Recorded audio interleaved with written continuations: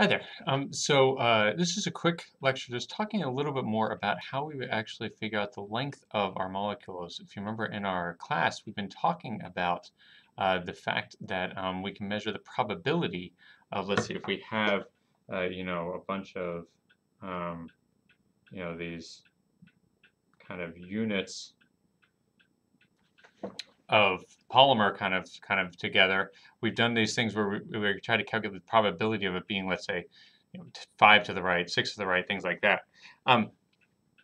But if you remember, when we actually calculate, let's say, the probability for given an n equals 100 molecule, if you remember, when we calculate the probability of 40, let's say, going to the right, versus the probability of 50 going to the right, it was something around like 0.133, which means there's still like 13%. So it means they're about a little more than a tenth of the particles that are in the 40 state compared to the number that are in the 50 state.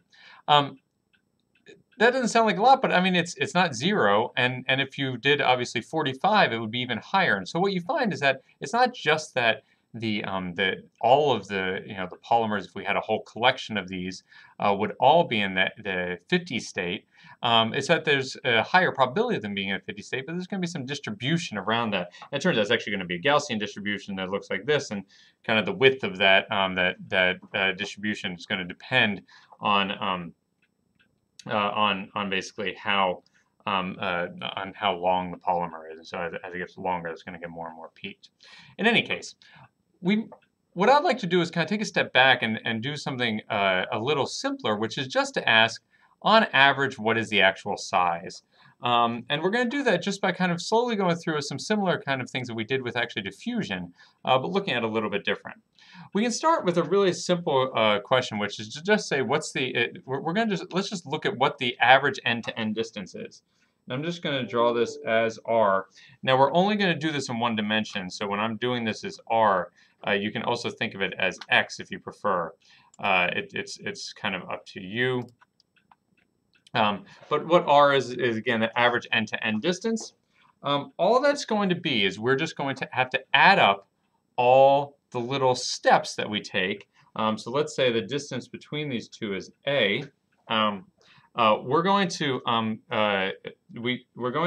have a step which we're going to, let's say, call x1 plus x2, where this is just our first step, this is our second step. So if you imagine a polymer, this is x1, this is x2, this is x3, this is x4, or we could do this x1, x2, but then if it steps back, this would be x3, and this would be x4.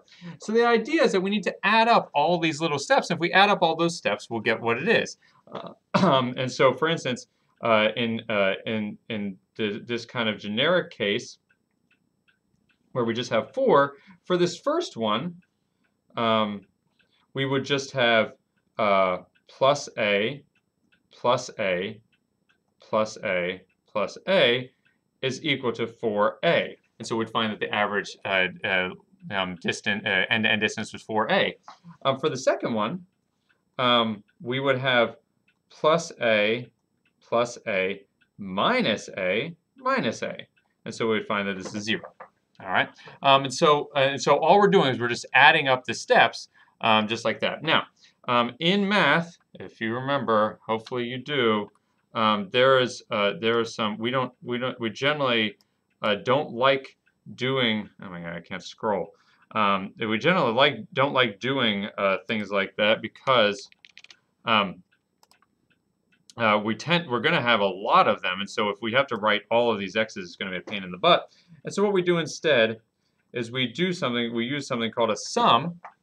All right, where we just say, okay, this just means I'm going to add all of the xi, so all these little x's, each one of the x's, and it's going to go from where I equals 1, so that's x1, let's say, right here, up here at the top, all the way up to n, where n is the total number of polymers that we have. All right, and we're going to average those up. We're going to do that. What we're going to ask is what is that sum on average. Now, I've got some news for you. The chance of us going to the right is as likely as going to the left, which again we've talked about a lot.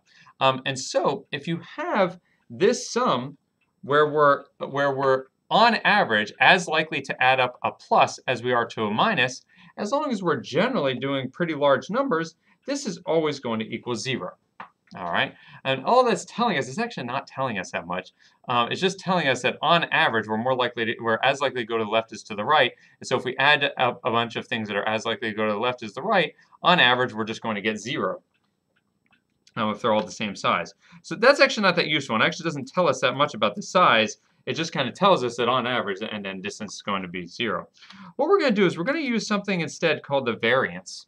All right, what the variance is it's the exact same idea, but we're going to take the average value of r squared. All right, and what that is going to be is instead of adding up all of the x by themselves, we're going to multiply them together. So we're going to take, let's say, x1 times x1. We're then also going to add x1 times x2. We're then also going to add x1 times x3, and we're going to add x1 times x4, and then we're going to go back and also add x2 times x1, and x2 times x2, etc., etc., etc. Okay, so this is the whole idea behind this. So that's basically how we're going to do this. You may ask, well, why are we doing it? Well, it turns out if you take the square root of this variance, all right, this is what's called the root mean displacement, all right? It's the standard deviation of the location of the end on average. And again, what this will give us is it'll give us some idea about how far away all the different parts are from each other and approximately what the size is.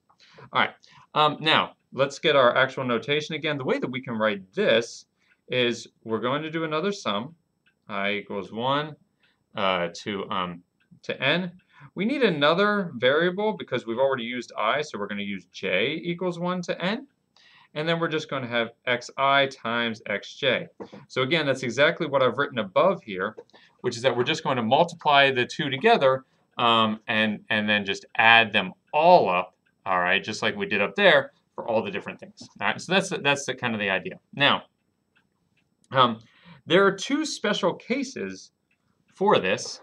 If you look at this, and you kind of think about it, there's the case where I is equal to j.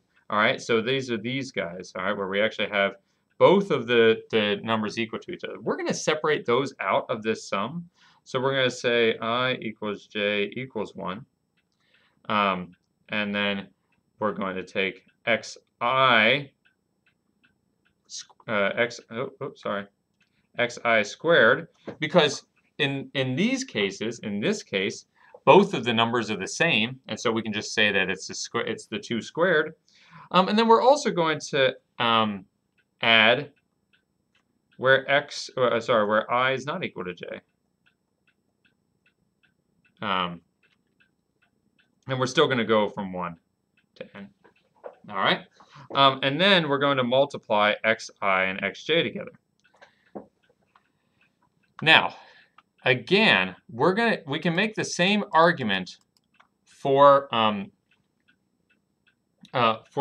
this one as we did for the argument up above over here, which is that on average, the xi and xj are as likely to be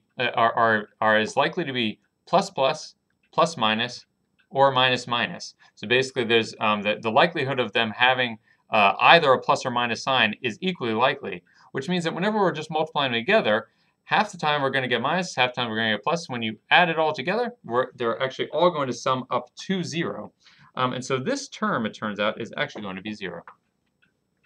All right, and so we actually don't have to worry about that. And so we just end up with this final sum down here, which just says oh, let me get rid of this. Sorry, I didn't mean to have that square root still there.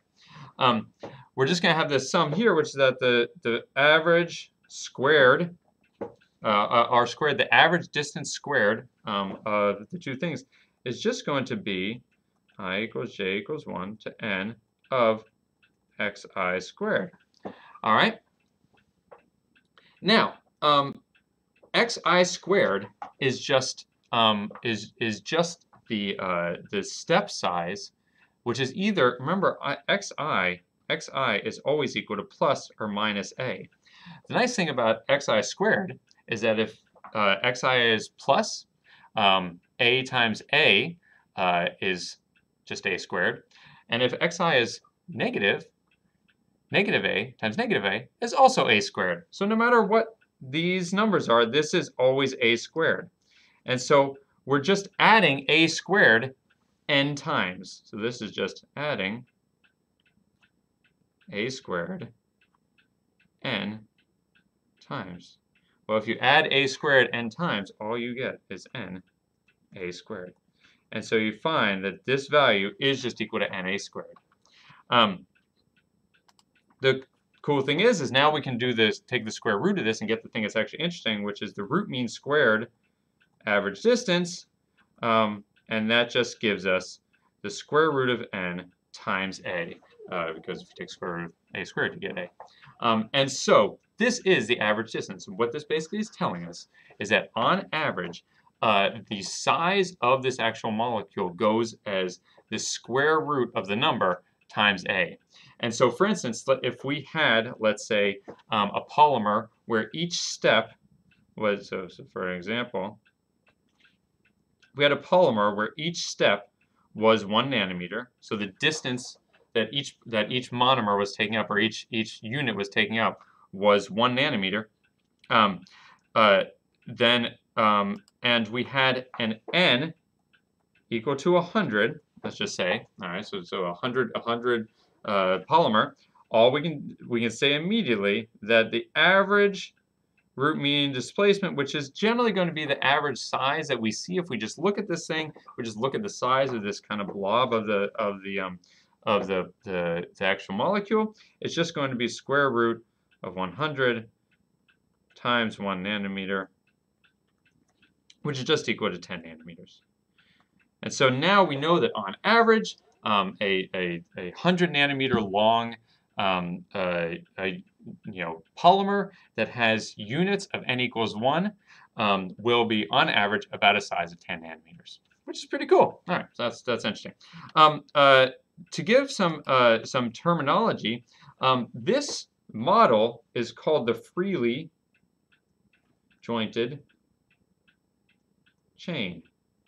For obvious reasons, basically what it's thinking about is that we have these things that are connected to each other, and the joints between them are free to rotate anywhere they want to. So that's why it's called the freely jointed chain. You also see it just abbreviated as FGC because people are always lazy and don't like to write. So that's one thing. The other thing is how do we actually find out what the size of these units are for any kind of random polymer? The answer is that, first of all, in the freely jointed chain, this average size of a polymer is called the Kuhn length. So the Kuhn length is basically the size of one monomer, or the size between those freely jointed chain units. And the short answer is that you just look these up. So we can look up what the Kuhn length is for different things. So for instance, for DNA, which isn't actually much of a very good freely jointed chain, but if you get it big enough, it can be. For DNA, the Kuhn length is 300 nanometers. All right. And so again, if we had, sorry, did I say 300 nanometers? I meant 300 base pairs, which is about 100 nanometers. All right. So if I had, for instance, a DNA that was, let's say if I have a length of DNA that is 10,000. Let's do it this way. We'll go the whole way through. We'll make it 30,000 base pairs. All right, that means that since a Kuhn length is 300 base pairs, that means I actually have 100 Kuhn lengths of DNA. That's just by just by taking the 30,000 base pairs and dividing by 300 base pairs. All right, so I have 100 Kuhn lengths, and each Kuhn length, the size of each Kuhn length, is 300 base pairs or 100 nanometers. And so again, if I wanted to say, if I had this random piece of DNA and I wanted to find what is the average size of it, if I treat it as a freely jointed chain, again, all I have to do is I just take the square root of n times the Kuhn length. In this case, it's the square root of 100 times 100 nanometers. And we get that the average side is just going to be 10, which is square root of 100, times 100 nanometers, or around 1,000 nanometers. Or that's not approximately equal, it's exactly equal to 1 micrometer. All right, and so a 30,000 base pair piece of DNA, which is the same as which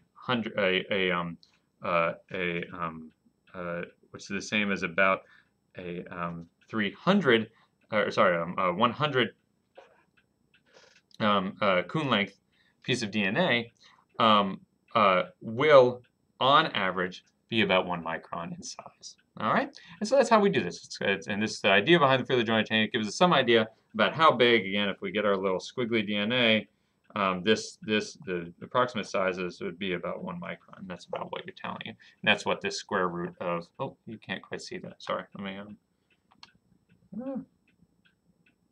make sure we can see that. There. So anyway, that's the whole idea, is that that would be approximately 1 micrometer or so. All right. I think that tells you as much as you need to know about this. Hope this was useful. Let me know if you have any questions.